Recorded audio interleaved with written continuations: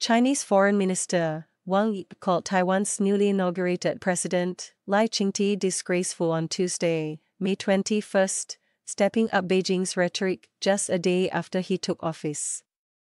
China, which claims Taiwan as its own territory, believes Lai to be a separatist and has rebuffed his offers of talks. China's government has generally avoided directly naming Lai since he won election in January. Unlike in the run-up to the vote where they regularly denounce him by name and said the election was a choice between war and peace.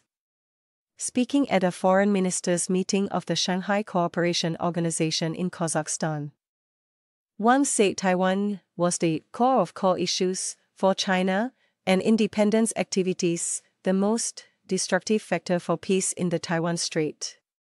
The ugly acts of Lai Ching-te and others who betrayed the nation and their ancestors is disgraceful.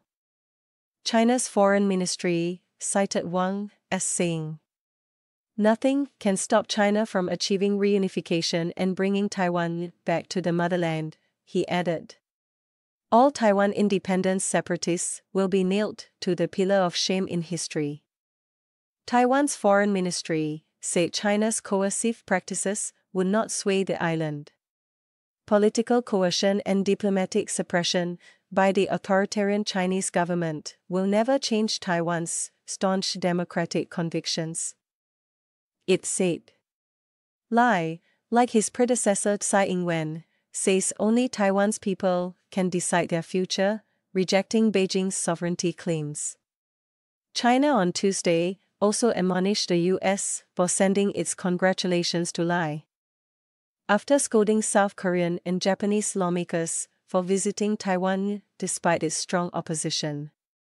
In his inauguration address on Monday, Lai asked China to stop its military and political threats, saying that peace was the only choice and that Beijing had to respect the choice of the Taiwanese people.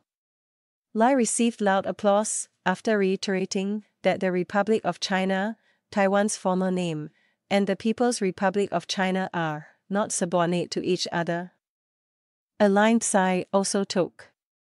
China views such wording as tantamount to saying China and Taiwan are different countries, a red line for Beijing. China says any move by Taiwan to declare formal independence would be grounds to attack the island. The government in Taipei says Taiwan is already an independent country, the Republic of China.